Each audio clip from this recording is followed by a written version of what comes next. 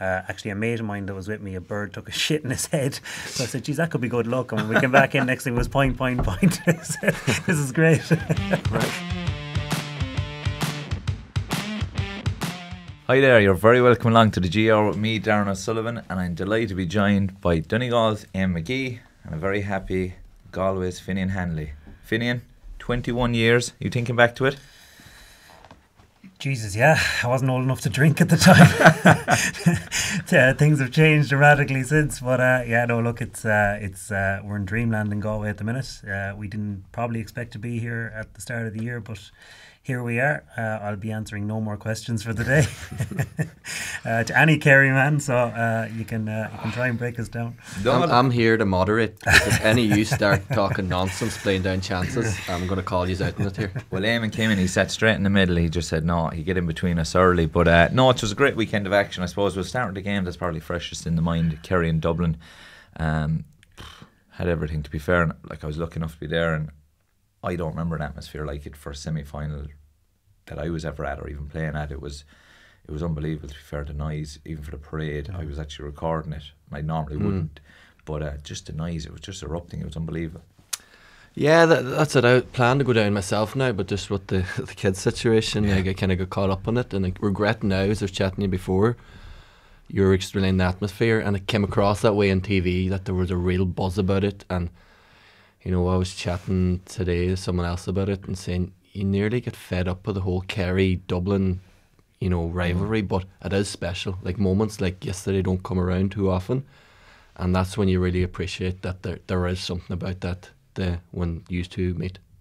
Yeah, no, it is something. Like, I was actually thinking about it as well. It does, at times it gets a bit boring because you're trying to go over the same things, and I actually got quite a lot of calls during the week from journalists about, will you do a piece on this? And I said no, because I was trying to keep all the good stories for us on the Monday. That's the way. But it does get a bit boring. But then when you get there, and just the colour and energy the Dubs bring, and then there's always great banter. Like, but genuinely, it was hairs in the back of your neck standing the week on Sunday. But in terms of the game, it's hard to know where to start. We know where to finish, so maybe we start there with Seanie O'Shea's free. Finian, you stop smiling at me like that. You're just.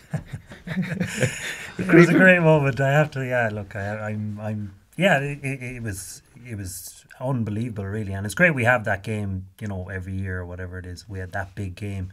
Pity it comes so late, but it was just remarkable, you know. It was a lot of people were saying Kerry were going to run away and Dublin had lost, but like, credit to the Dubs, like, they never ever threw in the towel, and that's great champions. Like, they're obviously weaker this year than they have been over the last number of years, but they stood up to the plate, and the likes of Kilkenny and Fenton and these boys were just unbelievable. Like, to see how, you know, lads with 7-8 All-Ireland medals dragging a team through like that was just, it was inspiring to watch. And obviously the finish and the free, you know, would we see, you know, obviously Brian Sheehan had kicked frees like that over our heads a few times with plenty left in the tank, but into the hill, into the wind, last kick of the game, pressure on Kerry. Like, you could feel the pressure on Kerry, you know. Obviously I wasn't at the game, but you know, Kerry need this year. They needed to get over the line, and you could feel that when Dublin started coming back, Kerry were kind of getting tighter and tighter and tighter. But for a young man to step up and do that, it was absolutely remarkable.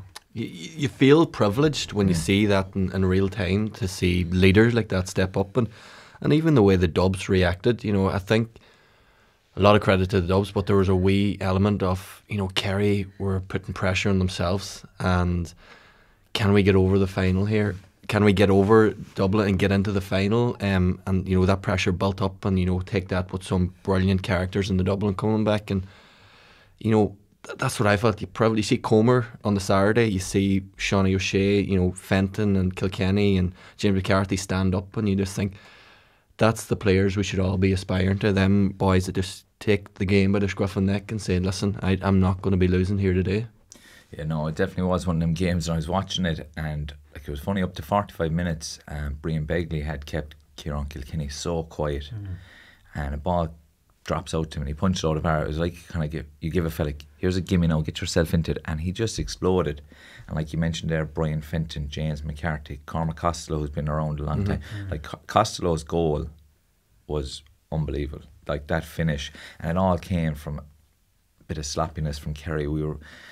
I had felt at the time we were starting to get a bit of lateral. Maybe there was a bit of fear of kicking the ball in. Maybe the wind was playing a bigger factor than it felt on TV and even in the stand. But just the character by the Dubs, and like we mentioned the lads there, Fenton, Kilkenny, you know, James McCarthy probably got on as one of the best ever. These boys haven't got all the medals for no reason, and when they need the fellas to stand up and fight, because obviously it is a much changed Dublin team. Yeah. Like, it was phenomenal, and from a Kerry point of view, that fear did creep in, not only probably on the pitch but in the stand. I was definitely getting a bit Were you on the edge of the seat, right? Oh jeez, I was twitchy. My wife was beside me. She knew not to talk to me at that stage. My programme was in tatters after, because I'm sitting right by the railing and I'm hopping it off it. But yeah, there was a fear factor, and we talked about it before, about Jack O'Connor bringing a bit of extra steel, and he actually mentioned it, that they have worked an awful lot on that side of the game. And look, I think in another year, maybe a couple of years ago, they would have lost that game. Yeah, and is there much, would you see a Paddy Tally influence there? Because I was thinking, you know, a lot of Kerry are better defensively, far better defensively than they would have been. And like, is that Quirk's there too, Jack's there, and would Paddy Tally have a big influence there now? Because Paddy would have took a lot of flack for the down, you know, campaign this last few years and how. But when you see, you know, I seen an interview Keelan Mooney did, I think the players are just in a bad place mentally, and just they don't have the psychology. So maybe he took flack that wasn't warranted, and he's still a good coach now. And would you see that? Yeah, I definitely see it. And like what I found with Kerry yesterday, normally Kerry get their energy off scores. Like David, some of the scores David and Shawnee got in the first half, and we'll talk about it a bit later. But in the second half especially, the amount of turnovers they got, the amount of blocks, do you know, amount of times where on another day they would, or another year they would have conceded, the energy that was giving to the supporters and the team. And it was like, at times it was very unlike Kerry. But we had to get like that eventually. It was what was costing Kerry big games. And like 100% credit has to go to Paddy Tally, and obviously Jack is, I'd imagine, giving him free rein defensively. And Jack, I always said that he's raw and he's a rough diamond, and he doesn't care how Kerry get over the line. And I'd say he came in this year, and like we mentioned that word steel, that's what he wanted to bring, because there's no point talking about good footballers, because good footballers and nice footballers don't win All Ireland. You need that bit of steel. That bit I think of Dublin have nastiness. proved that over this last year. Like, Dublin, lovely footballing team, but you know, they have that nastiness. And you know, even when you see Evan Comerford shaking the pole, like, just to try and that last kick, you know, it's in them. And you know, that's Kerry have got on that journey, and you know, the wee verbals, we kind of nipping at players once they get a chance. That, unfortunately, I think that's the way winners have got to be, nasty now. Yeah, and like, if you asked me over the last number of years, if you could take one of the Dublin players, I would have probably, up to this year when Tyke Morley's gone to, I would have probably said John Small.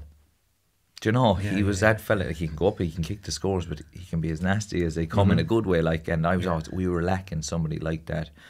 We're starting to add a bit more of that. But going back to the game, I suppose the first half, everything that Kerry were good at, Dublin just weren't at it. They were uncharacteristic wides. It just highlighted. It's only after, when you're looking at the wind, how tough it was. And the only problem for Kerry is at half time they probably should have been more up. And you know, with the penalty, I don't know what your opinions, but did you think it was a penalty? Yeah, it was. Yeah. It would have been given, I think, out the pitch. You know, like when you're anyway behind the man and you're getting a hand, that, we'll say, the hand that's further away across the body, you're leaving yourself open. You know, if he had near hand tackled or whatever it was, I think he would have went down anyway. But it probably marginally was. Yeah, it was a penalty. You know, look, you can say it's soft or whatever, but it's black and white. It's either a penalty or it isn't. And I think the ref got it right. It would have been a free out the pitch, but the penalty itself was poor, you know, for Seanie O'Shea to be taken. Like, you know, you could feel a bit of nerves in it as well. You know, there was a lot of pressure on it, because it would have put them probably comfortably in the driving seat. Would they have pulled away if they got it? And that gave the Dubs a lot of energy, that save. And obviously the antics that happened before that. Evan Comerford, you know, he got a bit. He got a bit light in the head or whatever it was. But look, this is all part of it. You know, the umpires we're not naive stop to say, Darren, that we go to training and we're not talking about smart fouls and it's What's all that? across. What's a smart foul? Well, it's slowing the game down. It's getting set up. It's all this is happening. Do the public think that you go to train, you don't talk about this? This is all part of the game. The goalie warming up. That goalie was never coming on, for God's sake. You know. But tell me this: when the penalty's given, when the penalty's you know this, given, like it's but when the penalty's given and Comerford goes down, it's obviously we do great. anything to win. It's great game management by Dublin, but you're the officials. Nobody's around him. He hits the deck, holds his head, and then the physios come on and rub his legs. They don't even actually know what injury to treat the physios. They They confuse know. themselves. Surely be the God, the umpires can say to the ref, jeez, there's nothing wrong But here. there's code. There's code.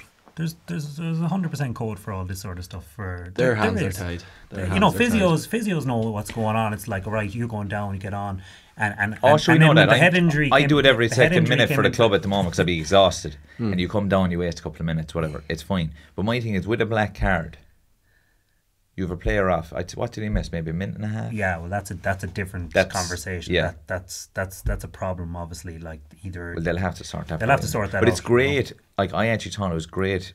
Like we said, like we do. You obviously talk about this stuff. It's great game management by Dublin. And he's a young goalie. Yeah. Do you know if that was Cluxton doing it? You said, "Geez, that's years of experience." Like I couldn't get over how good a lot of the newer Dublin players, their game management is, their maturity. I know they have great leaders around them, but it's like they picked this. It's like they just soak it up like a sponge, as if they've been there for a couple of years, which is a massive credit to them. Or it's like it's talked about an awful lot in the training, and it's emphasised an awful lot. The reality is this: the rule is open to that, and I think you're like, if Galway didn't do it, if Kerry didn't do it, they'd be silly not to do it, to take time off it, and the rule is open to, having it abused like that there. And you asked about the umpires, can they say right up, you get their hands are tied, the referee's hands tied, like does he?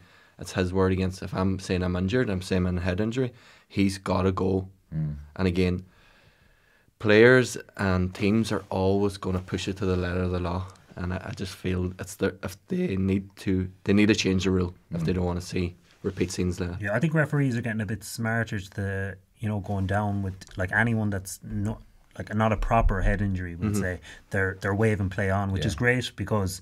There's nothing worse than the ref. There's a counter-attack about to start for the supporter, and the buzz is up, and next thing the ref is flagging it back to go back because someone needs a bit of the magic spray or whatever it is. Like it's nonsense, and it kills the game. And as Eamon says, it's all part of it. Let's get smart fouls up front, all this sort of stuff. The cynicism of the game. But sure, look, at the end of the day, Galway and Kerry are in the final. They don't care about any of this crap. Going back to Dublin, like obviously the first half, Kerry were very good. Moved ball really well. The big players stood up. Dublin for me, was watching the game. The inside line, the movement was just non-existent. Lateral across the field, taking shots that were a bit rushed and uncharacteristically wide.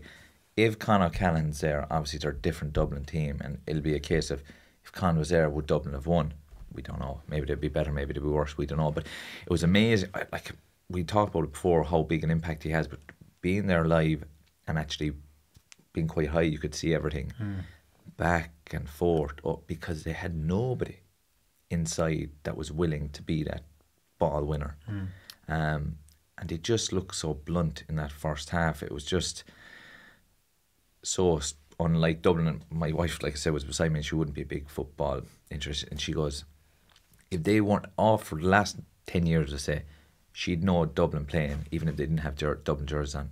And she said they were unrecognisable in that first half. It was the best footballing statement she ever gave. Con O'Callaghan plays. I think Dublin actually go on and won that game because it changes the whole dynamic in terms of matchups, in terms of who's covering. I don't think you can go man to man.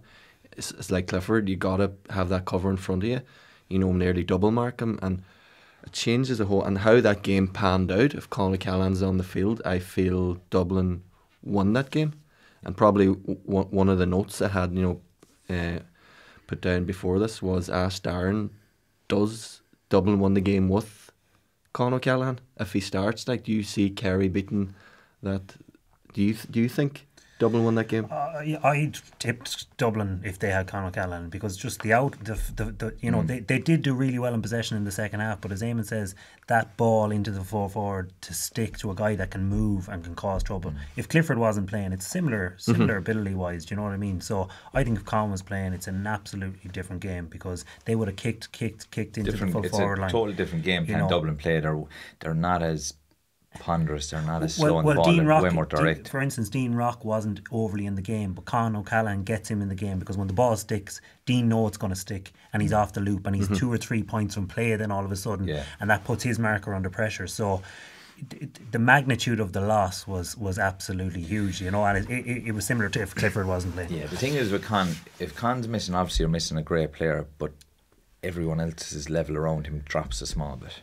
100%. I just felt that him not being there allowed Kerry to do that defensive plan that they want by getting a few bodies back, holding positions. You mind that D area where he wants to be winning ball, and they're just going to be patient back. And of course, then you add in a couple of wides, and you're that bit extra patient, and you're maybe there had a couple of chances where they could have shot, maybe wrong players in the right positions. They didn't take it. It was back and forth, and then they were open to the turnovers. And Kerry have better pace now this year, and they were able to counter. But it is one of the ones we won't know, and from a Kerry point of view, I'm sure they're delighted. I'm delighted. But look, I think Dublin in the first half just to struggle for scores. Like I said, it was so unlike Dublin. Even like Costa, he got a great goal, but if Con's there, you're banking on him for 2 or 3 anyway from play. Yeah, and as it says, it just people say Dublin are in transition. Dublin are in transition, but they're not going to transition to an average team. They're going to be playing. They'll be back. Con will be back. The lads will stay around. I don't think, there's talk about retirements, but I don't see any of them as James McCarthy or any of the boys as wanting to retire. And them younger boys, like Adele and all these boys, will have another year in the setup, another year to acclimatise to the standards within Dublin, to the standards that like Kilkenny, Fenton and these have been setting. So, they're obviously not going to be at the level they were. But they're still going to be, I predict semi-finalists. They're going to be in the top 4, and that's the reality of the whole Dublin thing. How many years ago did the whole funding issue, and we created an absolute monster, which, I feel that we had to create. And the capital, has to be strong in the capital. And that means that Dublin are forevermore going to be in the semi-final, final, or top 4 anyway of the All-Ireland series. Yeah, they were never going to disappear, and like we've highlighted here in this show, we probably all got a bit of enjoyment out of them struggling in the league, and it was a bit of crack, we had a bit of hot ball, but like that, we all expect them just to get promoted next year, and they will be competing all the time.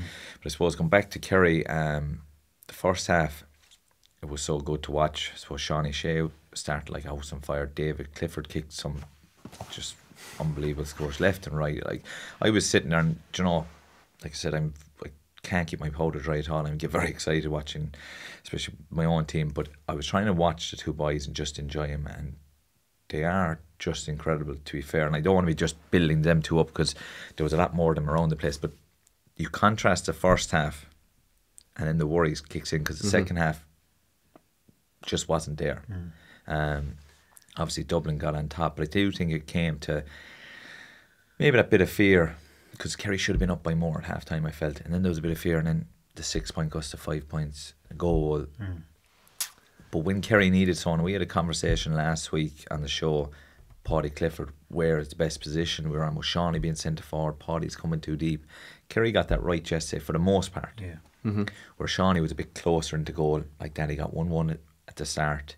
He was winning ball, he looked hungry, he looked tiger. Paddy was a bit deeper out, and he was linking the play really well. But in the second half, when Kerry could not get that structure, couldn't get the ball into David, Seanie was being well marked now at this stage. Paddy Clifford was probably the only one up there that was consistently winning ball, holding ball, poking holes. But it is going to be a worry for Kerry going into the final against Galway. He's the perfect player out there, and as you said, those 3 in a triangle with Seanie O'Shea at 13, we'll say, and Clifford. Like Sean Shea is very elusive, you don't think it because he's out around the middle and he gets on kind of slower ball, but like his movement inside and his pace, we probably underestimated a small bit because he's got so much else, and he wouldn't seem as elusive as Clifford. But in the first half there, the runs he was making, the balls he was winning, like, all hard that's balls. a serious threat to say that you've got those two boys in the full forward line, and Paddy Clifford's kick passing is just. It's brilliant. I'd say the boys love it. You'd love to be playing inside, I presume. And you'd hate to be a defender market. It is. And he buzzes around there and gets on the ball. No, he's a fantastic player. You know, like a couple of years back, it was kind of talk. He's been brought into the panel. All of a sudden, he's heading for his second All-Star and stuff like that. You know what I mean? And where was he? Like what was? What age is he? He's 32. Because he's a serious player. I think the thing with Paddy was he sees, like, obviously the younger brother was getting a lot of the hype, and then he came in and he was probably going, I'm every much bit as good as him, and I'm doing the business. And it was a case of, to do it, you need to cop on a small bit. Yeah. Maybe it was a bit wild or whatever, but he was just incredibly essay. And like that, you had Seanie, you had David, and you had Paddy, because Paul Ganey had a baby, or his wife had a baby 10 days ago or so. He was off the boil a small bit yesterday. I wouldn't expect him to be like that the next day, but to have David Clifford and Paul Ganey inside and Seanie just a small bit in front of him, you have 3 scorers there, 3 good ball, and it allows Paddy to play that game a bit further out. But then it is that balance that maybe Seanie and Paddy can rotate a small bit, but it is about getting that balance and making sure Kerry have the bodies further up the field. So that'll be important against Galway going forward. And you have, I suppose, Paddy Clifford has skipped the queue really, because you had Killian Spillane, Tony Brosnan, these great hopes Tony that were didn't coming. see action yesterday. Didn't see action, and now Paddy Clifford is the man, and those boys have been left down the pecking order for a reason. He's obviously performing in training as well. So, you know, and Micheál Burns and these guys have been kind of pushed to the side a little bit. Now they're unbelievable players to bring on, but this guy must be absolutely excelling week in, week out to be keeping those guys who are, you know, seen as better scoring forwards in Kerry than Paddy Clifford. So dangerous outfit, dangerous forward line. Another big call Jack Connor got. Jack Barry starting, Darran Moyney dropping to the bench, Jim O'Connor kind of pushing to wing forward, Jack Barry taking up his usual role, and Finian did okay in him. I think Barry's been at that role for, you know, the last how many years? Number of years, yeah. And he's been fairly effective, because, as I say, Finian and Kilkenny probably the two main get the ball, and they're going to create stuff. So you cancel without Con being there, you cancel them out. You know, you're on a good you know, way going on to one now. But no, Connor got the call right, and you know that's probably a big thing too in terms of Kerry had a wee bit more depth, you know, than Dublin. Dublin famously had the bench of spring. They don't have that anymore, and you know Kerry are, you know, they're probably, you know, 18, 19 good players to bring on.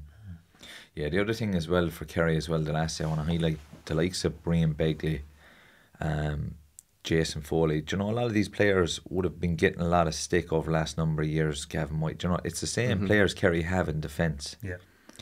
But the work that is going on, like we were always saying the last couple of years, it's just the defence. But they were outstanding yesterday.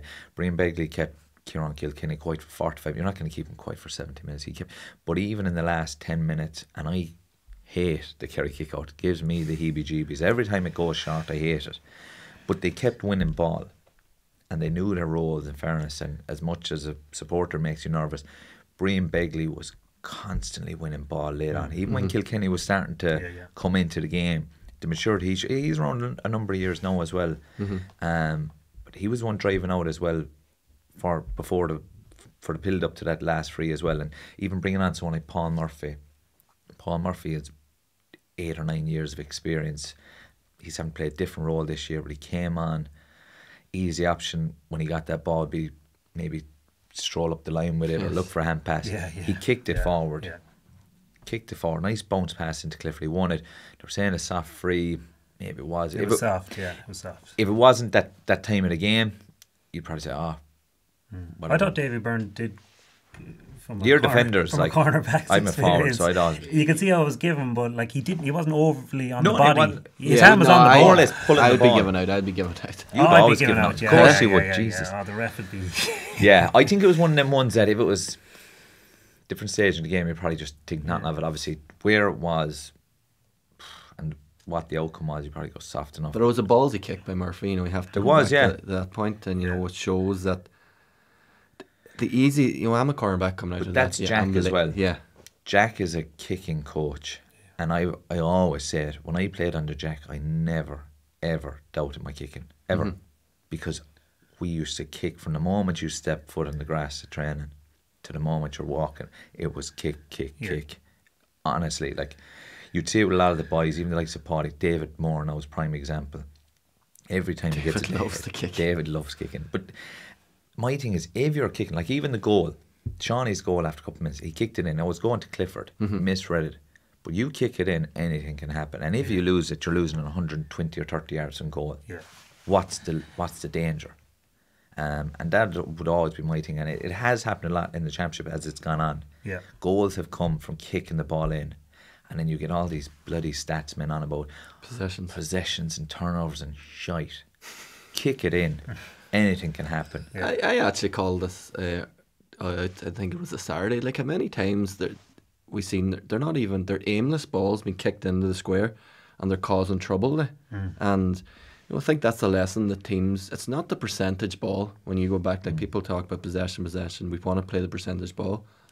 It's not a percentage ball, but you know, it puts teams in bother. Like, you know, when Derry will look back at that game, you know, you'll wonder why did they not just kick more ball in? And you've seen that, you know, that goal for Seanie O'Shea, ball was kicked in, bounced over the head, and you know there's a goal resulted from it. So you know that's a learning that teams will have to take going into next year. Just get the ball in there, and you know fullbacks have become nearly nervous under the high ball because it's not a big ball going in anymore. It's more football. The full back line are playing now. They're all attacking because and you're right, Eamon. If you kick the ball in, you lose it. The teams are so well set up defensively now. Like you shouldn't be punished from that because most of your players are within your own half or around the halfway line. Let it in. Have a cut. You know what I mean? And it is a case of particularly in a 50-50. It's not a case of I get the raw in the middle of the field, horse it in. Like if you look at where David actually kicked that ball in, it's actually it's sideline going across. So if you overhit it, very rarely it's going to go over the inline. So someone can loop around the back like Shawnee.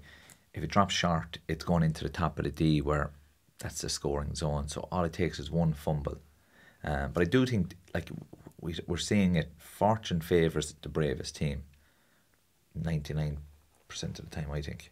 And I think so. And another thing when we are talking about percentages, you know, we're going to have to get away from the scoring zone concept. You know, my scoring zone is going to be different. Well, maybe not so going by the skills challenge, but my scoring zone is going to be different for your scoring zone. The same with you, and we kind of.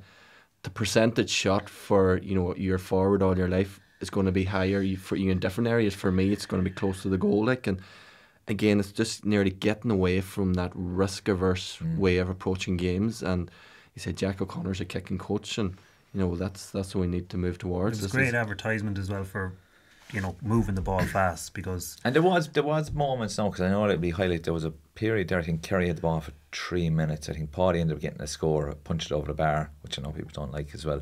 But it was 3 minutes and it was awful to watch, to be fair.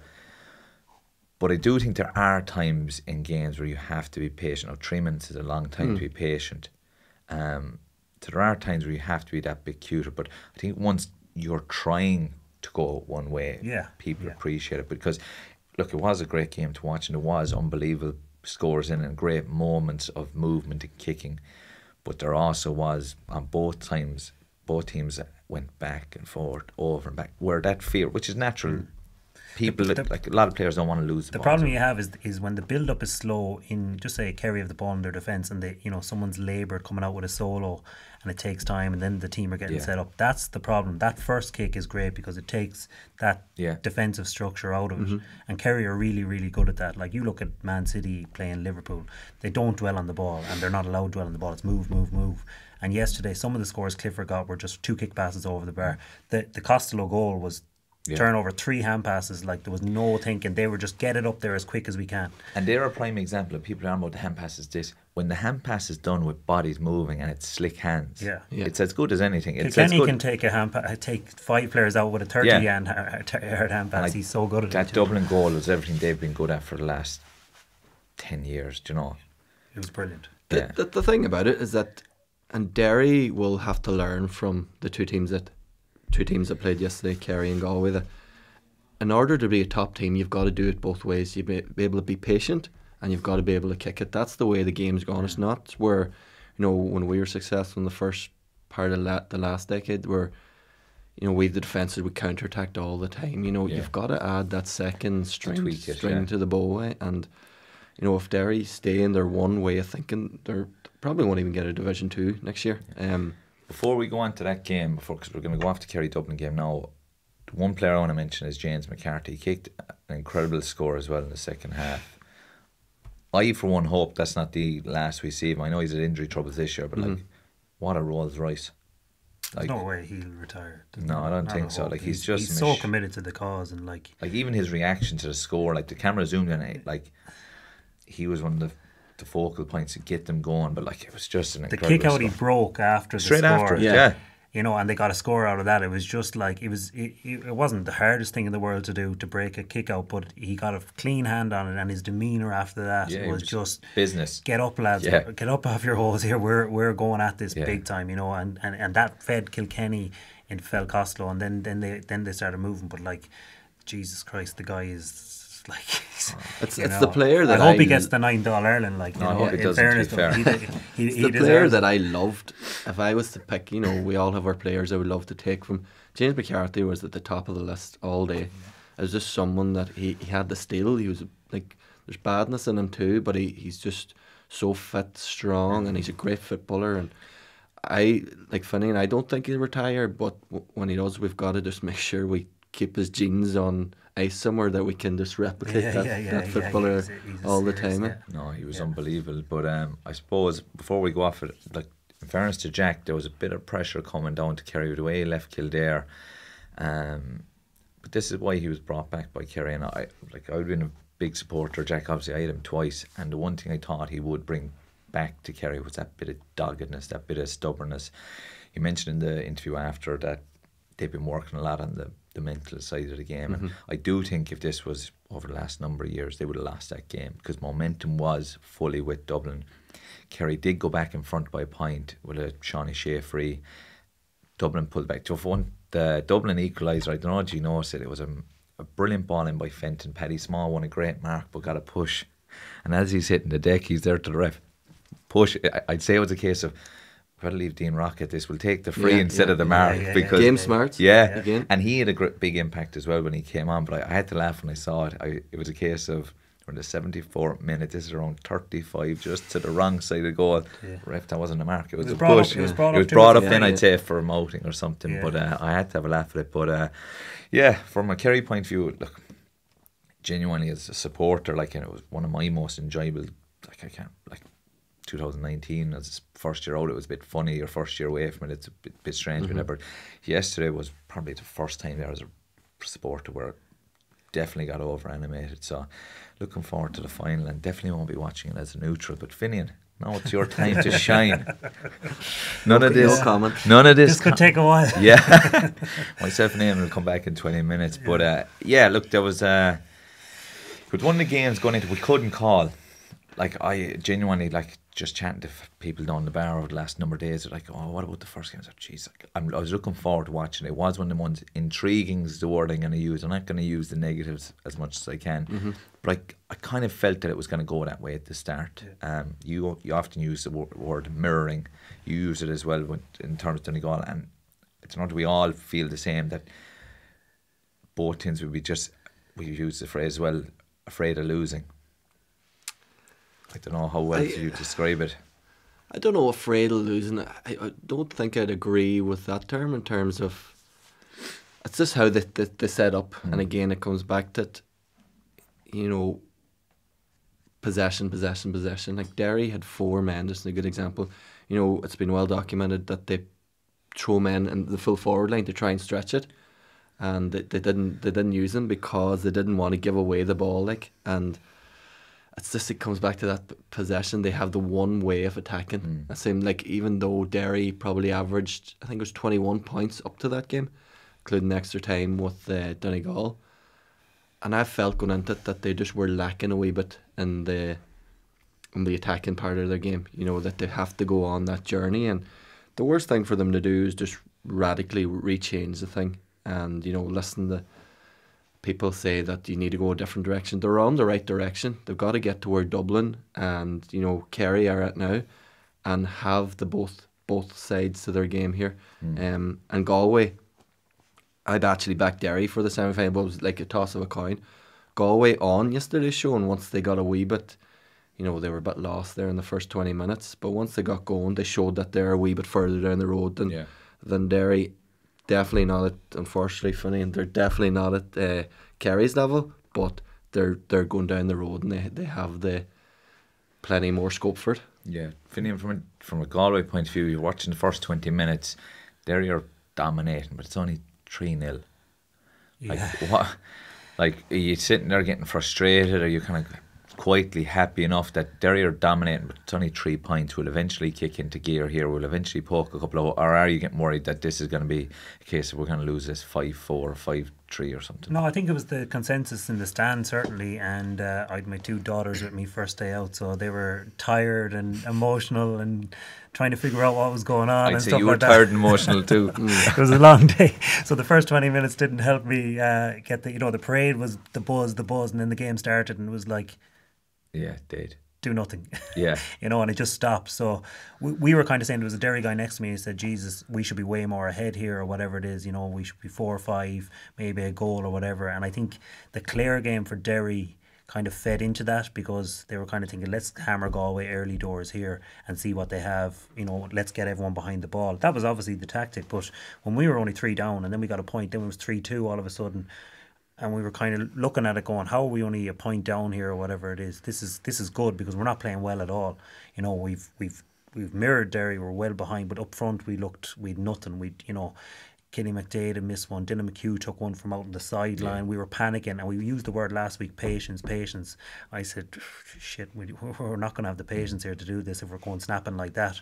But then it takes the wildebeest to get the ball, and you know what I mean? He just saw the gap, and that kind of ignited us. Once he saw that gap and got it over with the left, it was kind of right.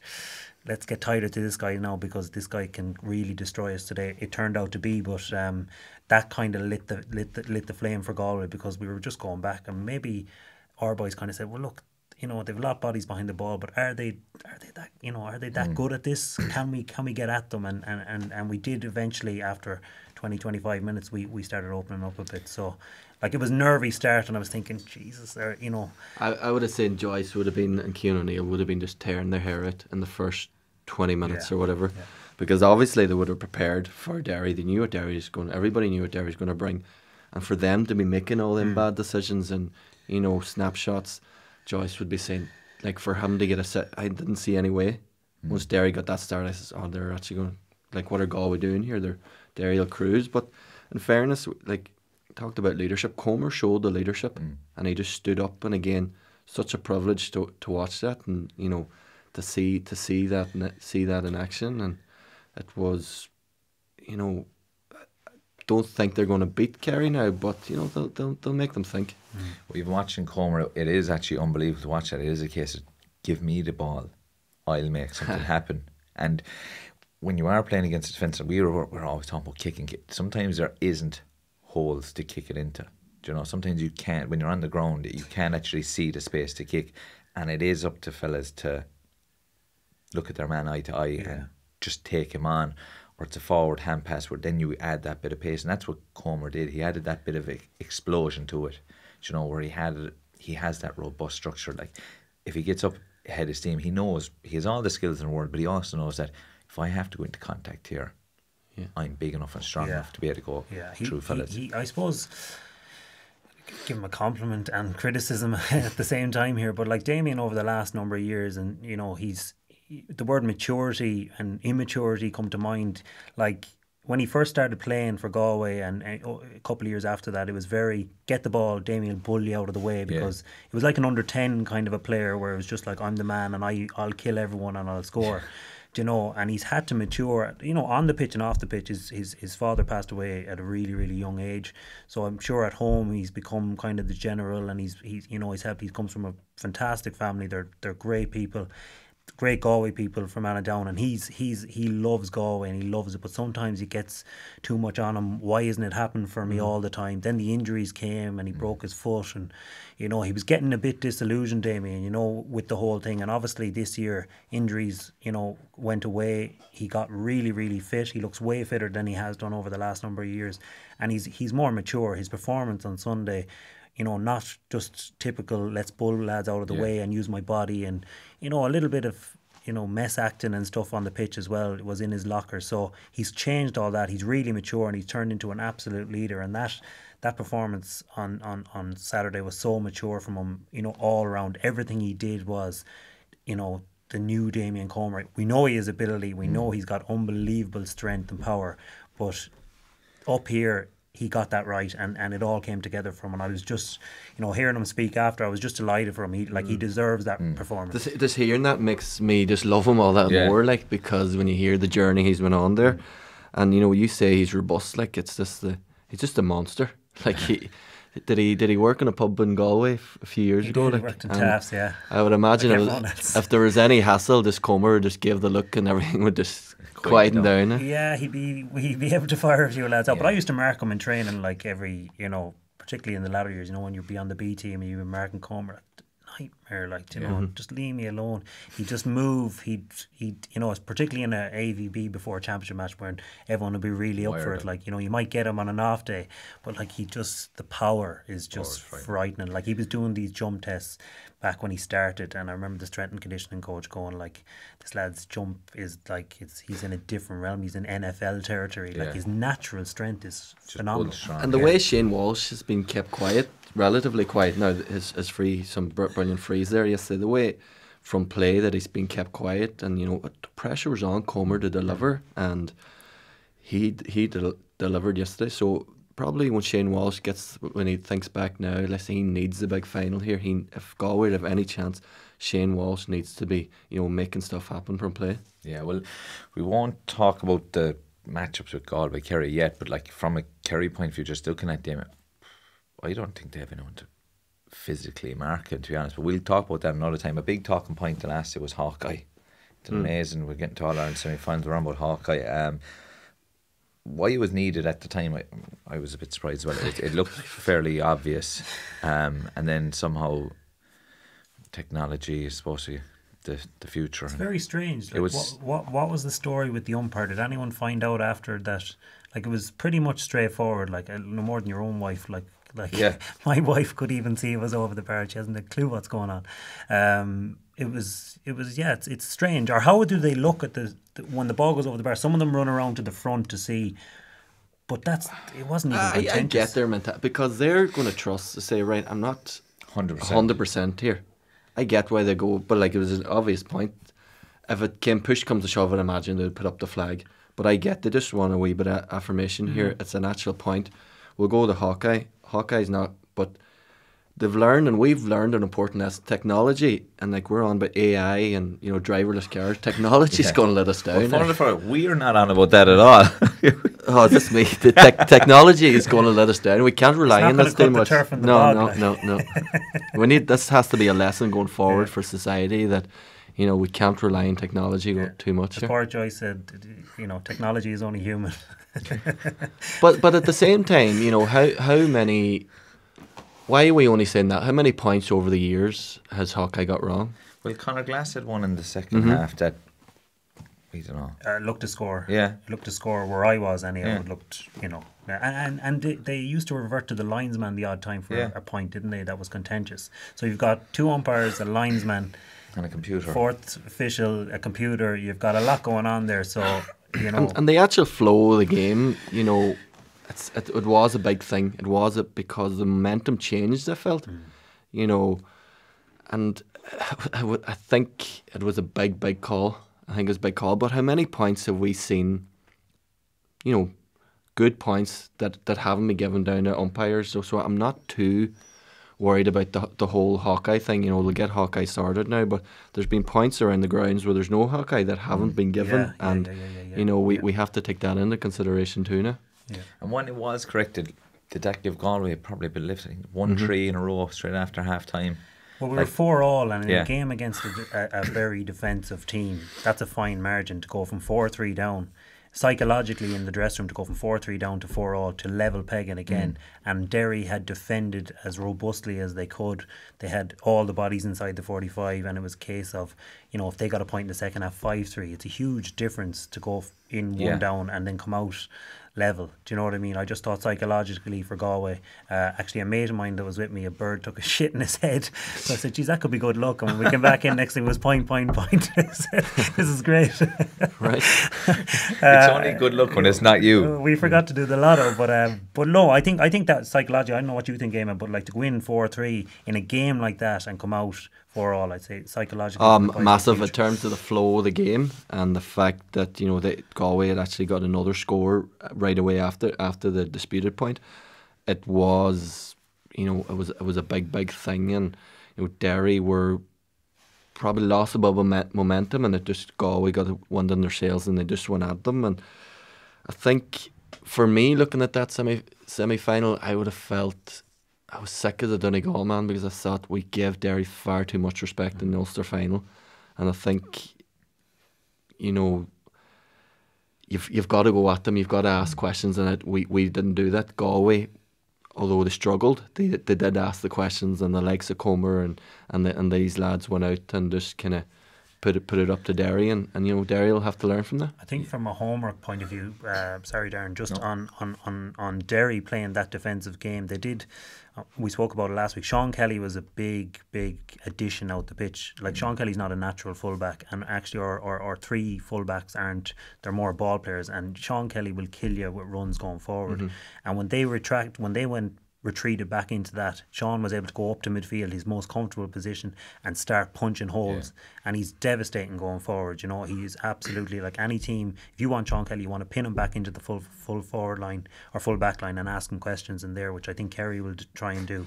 But he's like going to be pinned in with Clifford. Well, exactly. I don't think he'd be on Clifford when we get to that, but I think if he's anyway out around the D, and he showed in the second half, a couple of the runs he made, his control is so good. We saw in the Sigerson, like, scoring goals going forward, and when Sean Mulkern comes back in the next year, well, hopefully next year, Sean Kelly will probably be out at 7, where he's going to go to a new realm altogether going forward. He's in that Gavin White, Carl O'Connell, Brendan Rodgers. He's like that, So I thought that was a big mistake by Derry. I think they should have left one up, maybe, just to pin him back a bit, Yeah, and I suppose going into the game, my one thing with Derry was, if they don't get goals early, you don't get that momentum. The game is always a bit more stretched in the second half. There's more holes.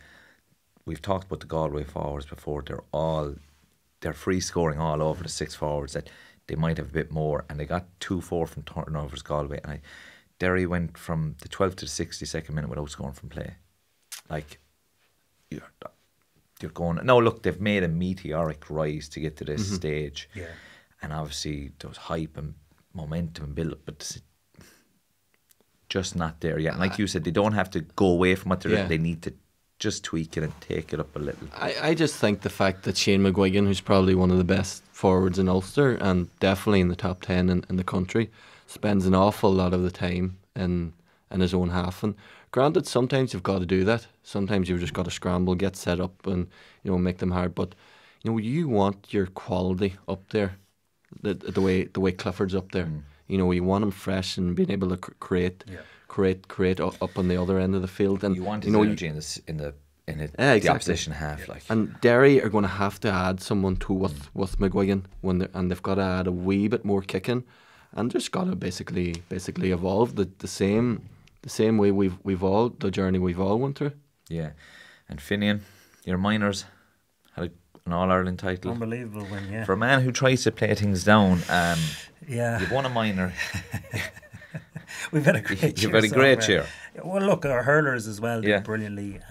It's party time in the West at the minute. It's been unbelievable. It's not built on years of whatever. It's just we've got really, really good management teams in place. The minors lost to Leitrim and Mayo twice this year, and went on and won the All-Ireland. You know, if you think like that's, you know, to lose 3 games convincingly and then go on and win, sometimes you just need something can spark it. And you know, that was an exhibition on Friday night. And I suppose our biggest challenge over the years has been, you know, we go on and win a minor or we win an under-21, and then that's it. Sure, look, it'll come in time, and the players have to figure it out. We need to start channeling, because our underage structures aren't the best. Our coaching isn't the best in Galway. We don't have those facilities. Our facilities are pretty shocking as well with regards to training pitches. So there's loads of work to do. So I'm not going to sit here and say, you know, we've got a monumental next few years coming. We've a lot to do to channel what we're doing at senior, what we've done at minor. But it was a great start. Like Friday night was just was epic. The boys did brilliant. You know, the corner back there, Thomas Farding, he's the type of guy now that we need to get in. Really good man marking corner back. Eamon Monaghan up front. But that's the problem with the structure. Like, he's 17, he's only a child. Like, he's a long 100%. way. He mightn't be playing in 2 or 3 years' time. And in Galway, the way it is, that's what happens. So we need to channel these boys and try get them into under 20 and get them ready for senior, because realistically what happens in Galway is an under 20 manager comes in, he'll care about himself. He won't be looking about getting them 21, 22 ready for Porrick or whoever the senior manager is. He'll just like, we have to win an under 21. That's what we have to do, and whatever about developing them, I don't care. So we need to get that in place. No, it was a big win. It got us started on Friday. And it shouldn't be a case like people underestimate that minor one. It might only be in terms of how it affects the senior. Like, it might only be 1%, maybe 2% that you get away. The seniors say that's a brilliant, and they get a wee lift, but it's still a lift from somewhere. And you know, I remember we played Dublin in the semi-final 2014 in the minors, who were underdogs as well. And you know, the doctor was doing the line for the minors, and he came in and he says, "Yes, the minors have won." I gave you a wee lift, and the same thing again. Once Galway had won that, they would have definitely got a wee lift from that. So definitely shouldn't be, you know, disrespected. And in terms of the Galway thing, it's interesting because, you know, from chatting yourself and chatting other men, like, there's not a lot in terms of, there's still a lot of work to be done at the structures. Absolutely. And the fact that they're doing so well in the hurling, you know, they've won the minors and they're in the senior final, like, it just shows you it doesn't have to be that. Most county boards tend to wait for cycles.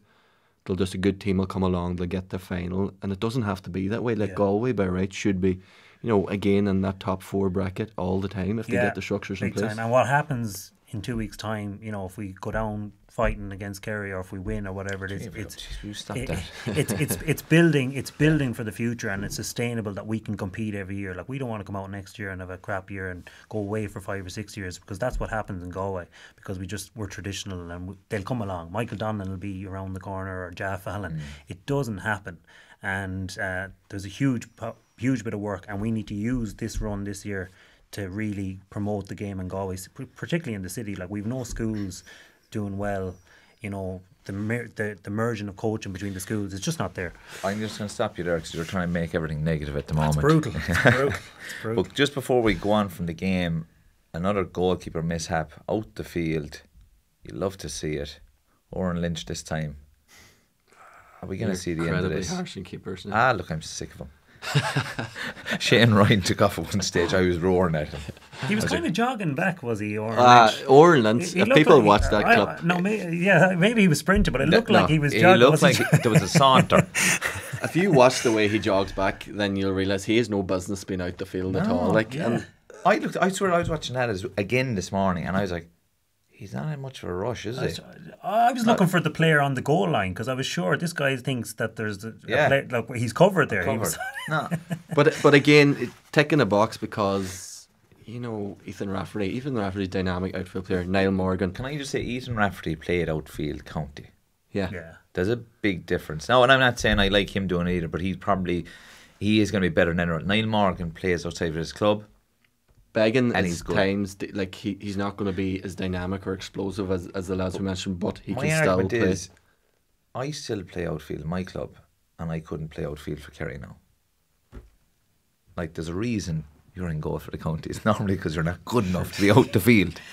So, look, I think some keepers can do it. That's what I would say. Some keepers can do it, but not everyone. Like, now Shane Ryan plays outfield for his club, and he took off yesterday, and I was I had to get back. Get back. Yeah, he's about 6'6". Yeah. Yes, But I have to give a shout to our own goalie, Connor. You know, was under serious pressure.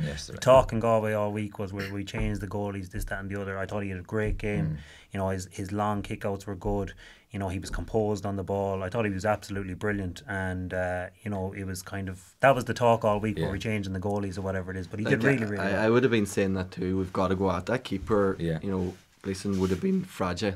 Like Derry should have went at him and tested him out a wee bit more now. It was just a pity he actually conceded so late. Like, kind of took the glass if he got a clean sheet. But look, all in all, we've Kerry and Galway in a final. And just on the corner backs, I was sitting in the 21. We'll say Derry defending, and you'll appreciate Chrissy McCaig and McCluskey they're good players. They're serious cornerbacks. McCluskey, Shane Walsh tried to take him at one stage. 99% of the country he'd have got him, but how close McCluskey got him to turn him back out was really a signal. It was early in the game. It was on the Cusick stand side, Hill 16, and you just see the way he gets tied and pushes him back out. Shane would have burnt most players. You know what I mean? Like, he's he's probably been the all-star cornerback, and Chrissy McCaig, the two of them have been, you know, from our point of view, them two boys have been absolutely outstanding this year. Like, you know, so they're and huge. It bodes well for Derry in terms of that they can go to that more expansive. Big time. It is. It's been like, obviously there'll be a sour taste now and disappointment, but when they look back on it, the journey they've had and the position they're in now to kick on, it's brilliant for them. And look, more power to them. But Kerry and Galway in a couple of weeks. But we also had the Tailteann Cup final. Westmeath, the first ever Tailteann Cup winners, and we were talking about it earlier, the scenes in Westmeath and Mullingar were incredible. Might be another place to go this week, Finian, but it was great. It was a brilliant win, two of the best teams in it, as we said. I suppose we all thought Cavan going into it, obviously the performance they put up against Donegal, but Westmeath, worthy winners on the day.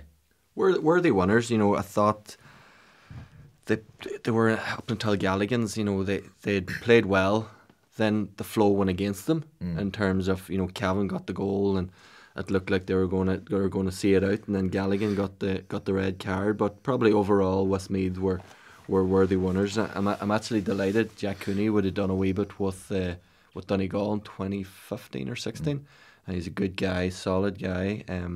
So I'm delighted for him, and I'm delighted to see the scenes, you know, that the fans have bought into it, and that's the big thing. If you can create a buzz from winning a couple out there, and the fans like just throng the streets singing the song, and you know, some kid that'll be at that there will say, I want to do this, and that's how you inspire the next generation, how you create a good vibe about the cup. So again, it's going well for the future for the Tailteann Cup.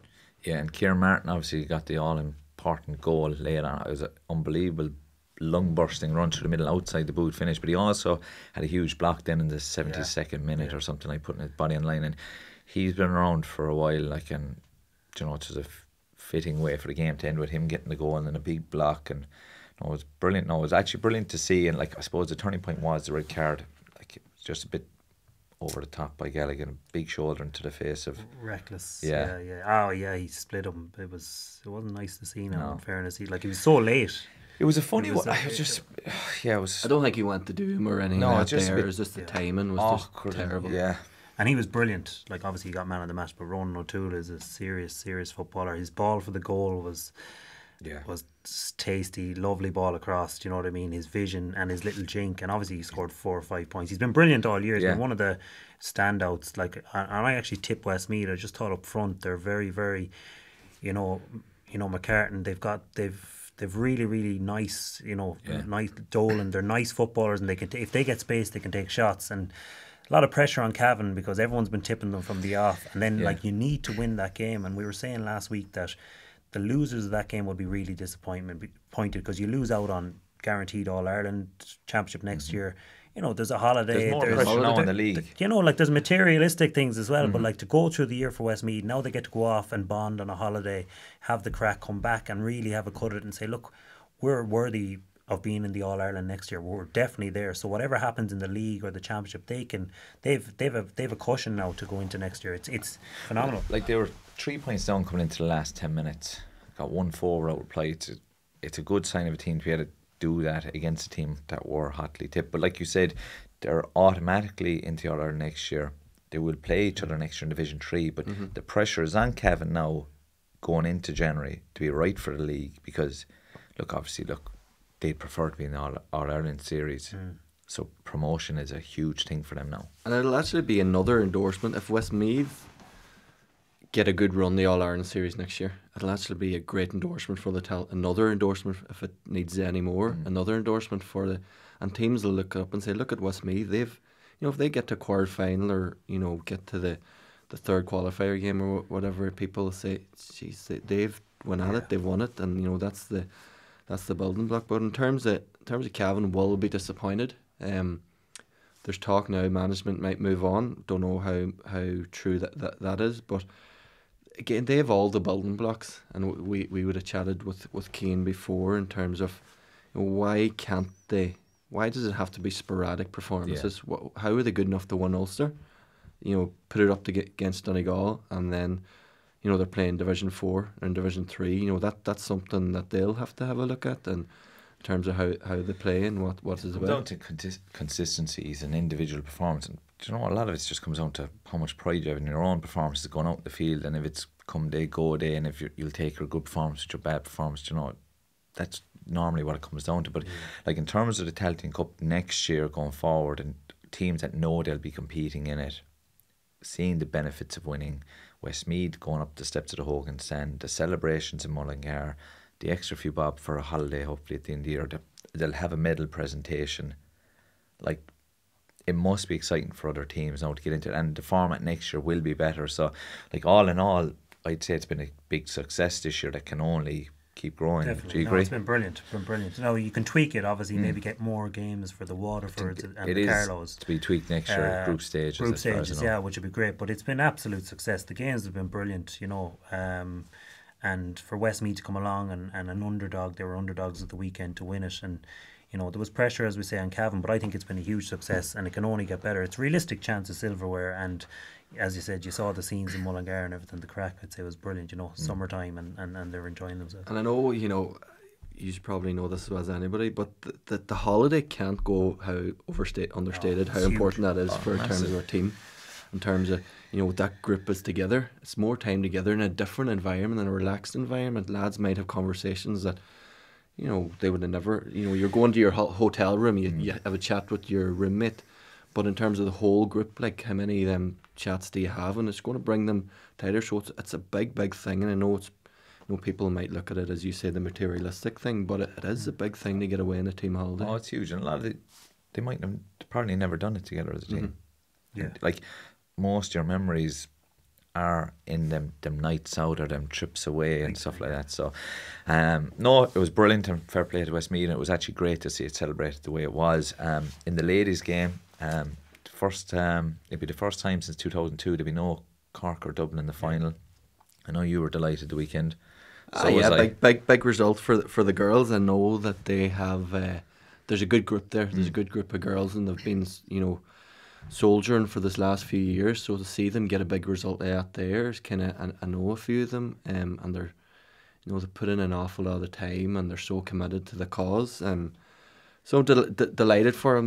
Mark McGee's involved in the coaching side of things there, so delighted for him too, and it's a big thing to beat me the next day, but they'll definitely fancy themselves. Yeah, and unfortunately Galway were beaten. But Kerry were actually, and a few of the girls were above. They were sitting near me yesterday, and they're playing Mayo next week. So, no, it should be good. Hopefully we'll get big numbers at the ladies' games now as well, and maybe 2 new finalists, maybe Kerry Donegal, maybe it'd be a good one. That's kind of a result as well of the tiered system. I think it's given look at what Meath did, and now you've got Donegal and Kerry coming.